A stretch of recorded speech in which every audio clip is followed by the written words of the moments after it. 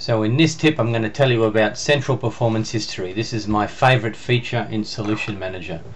Start the Solution Manager Work Centers, wait for it to render up, and then if you take the System Monitoring Work Center and wait for the WebDynPro to do its thing, report on, give a list of all your systems, so press the ABAP and Java systems. Once you get a complete list, you can navigate down to the system of your choice. So in my case I'm going to take my production BI. Once you press this and press the performance reporting, you can wait for an Internet Explorer screen to fire up, and by default it shows you the system availability, and like all good Aussie Post systems in production, 100% system availability. These guys are never down unexpectedly. So now we're going to have a look at how many users log on to my BI system. Once I refresh this and wait, it will come up with a chart and a table. You can right click this to get additional information,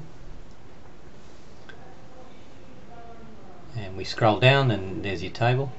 Otherwise we can have a look at the disk growth. So at the moment my BI system is growing very rapidly. So if I want to keep on top of the capacity management for my disk usage, if I refresh this guy and have a look at the chart and the table, so I've got two columns here. One for, it's clustered, so one for production and one for DR, and you can see my growth rate is 200 gig a month. I can also send this regularly out to email, so some managers may want to see this once a month. So once I press the distribute by email button, I have an option to set up a distribution list or to send it to one person regularly.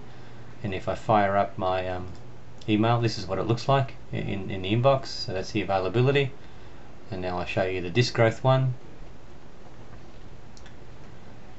That's what it looks like. Looks equally as good on the iPhone. In fact, it looks fantastic on the iPhone. So consider this one as advertising for how well you do your administration.